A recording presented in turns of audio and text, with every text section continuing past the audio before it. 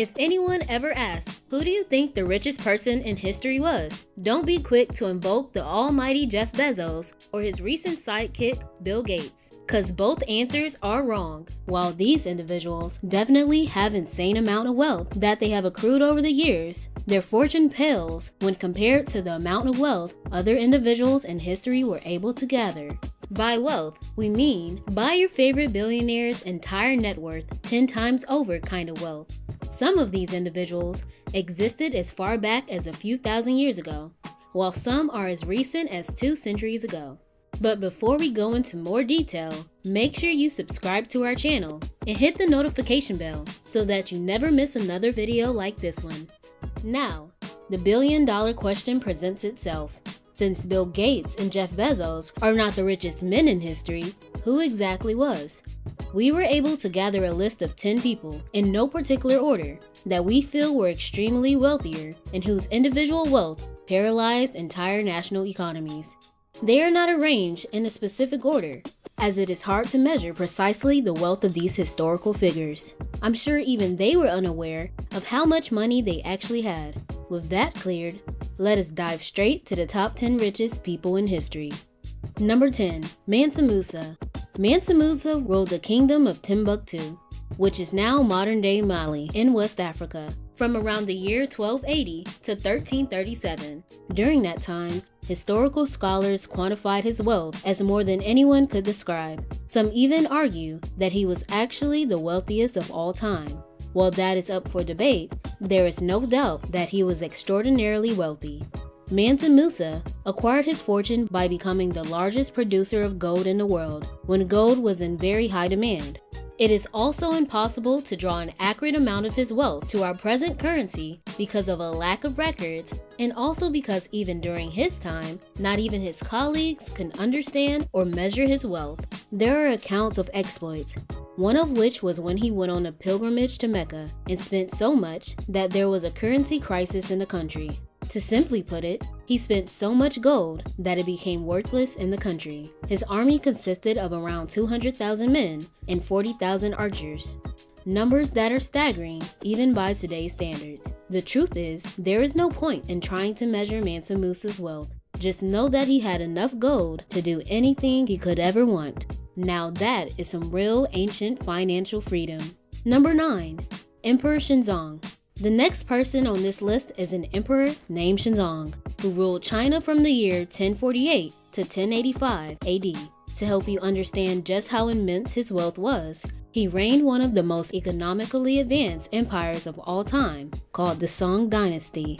They practiced taxation systems that still surpassed modern-day European economies, and at the time, China held 30% of the international wealth. All the power of the Song Dynasty rested in the hands of the emperor, which made him immensely rich. Based on these facts, his net worth at the time was the equivalent of $30 trillion today. The Song Dynasty itself was a period that had come to term by historians as the term of peaceful prosperity that not only benefited the emperor, but also its masses, and has been considered as one of the most precursors for the modern-day welfare states we now see in some European countries. Number 8. Alan Rufus. This list would be incomplete if it did not include a British royalty. Alan Rufus, also known as Alan the Red, lived in medieval England from the year 1040 to 1093 AD. And was a French who immigrated to England to help his uncle, William the Conqueror, fight the Norman conquest. His uncle graciously gifted him land for his efforts, and he was able to make a profit from all the land he was given. When he died, he left a fortune of about 11,000 euros, which was around 7% of England's GDP at the time, and today equates to a formidable $194 billion. This soldier was named the richest British man to ever live. Crazy, right?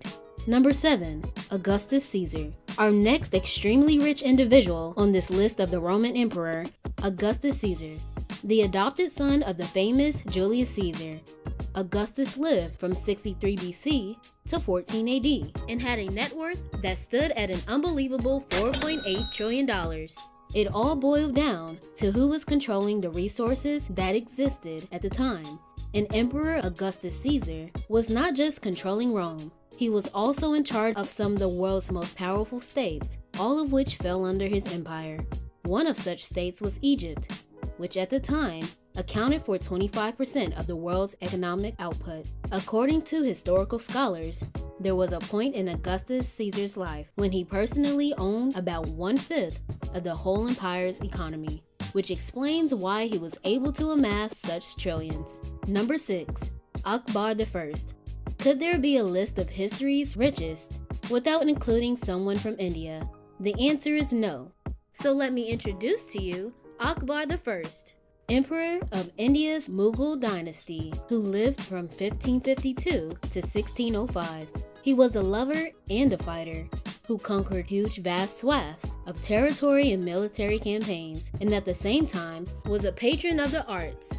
Predictably, like almost every other ruler before, he had a hard time differentiating national wealth from personal wealth.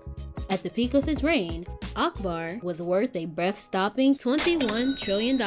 However, under his rule, the Mughal dynasty extended to most of the Indian subcontinent and possessed around 1/4 of the world's economic output.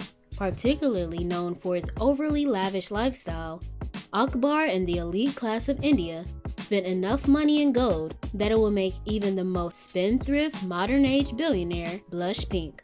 Number 5. Joseph Stalin. Our next richest man is a very unlikely addition to the list, but also necessary. You can't ignore the power and wealth that absolute rulers enjoy. Joseph Stalin lived from 1878 to 1953 and was the dictator of the Soviet Union. With a total of a country whose GDP accounted for 9.6% of the global economic output, Stalin was an enormously wealthy figure.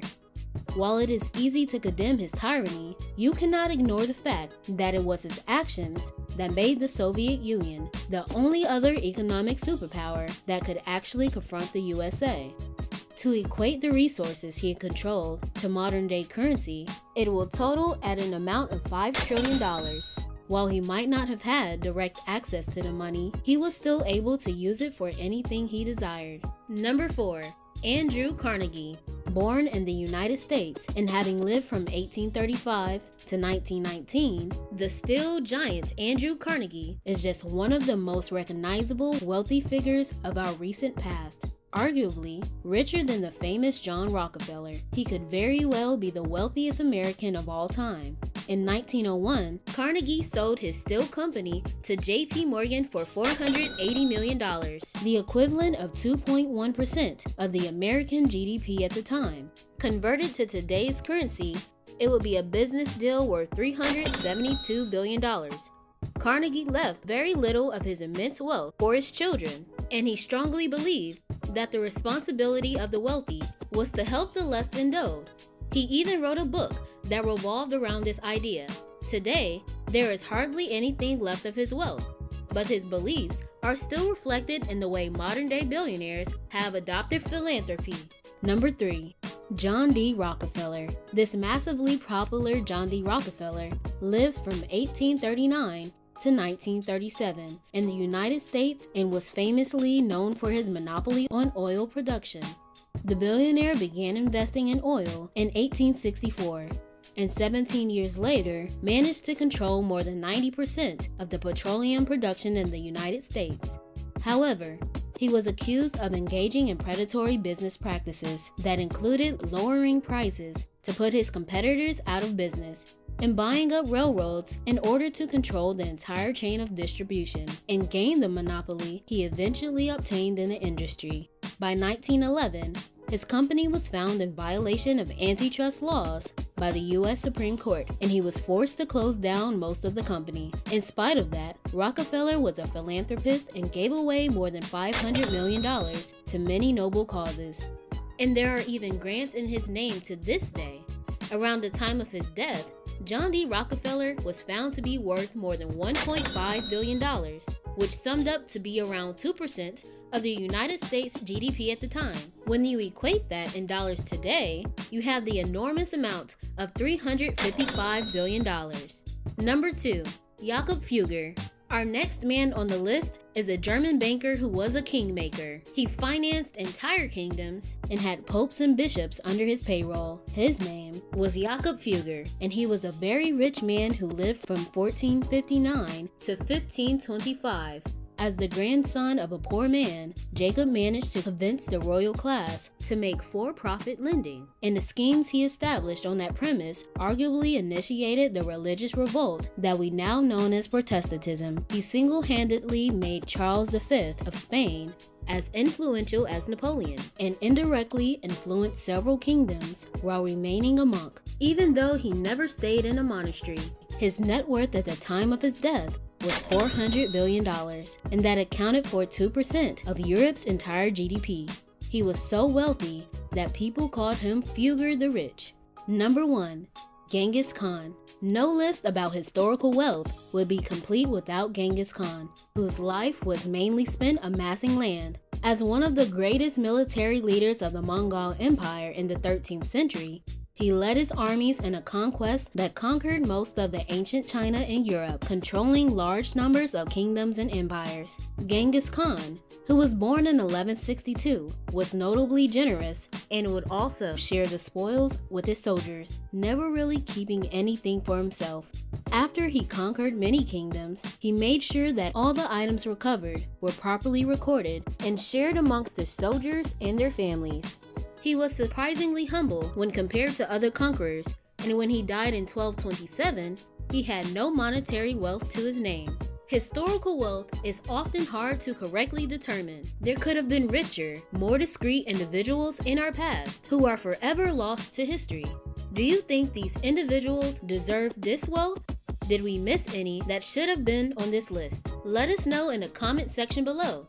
Also, be sure to leave a thumbs up if you like this video, and don't forget to subscribe. See you in the next one.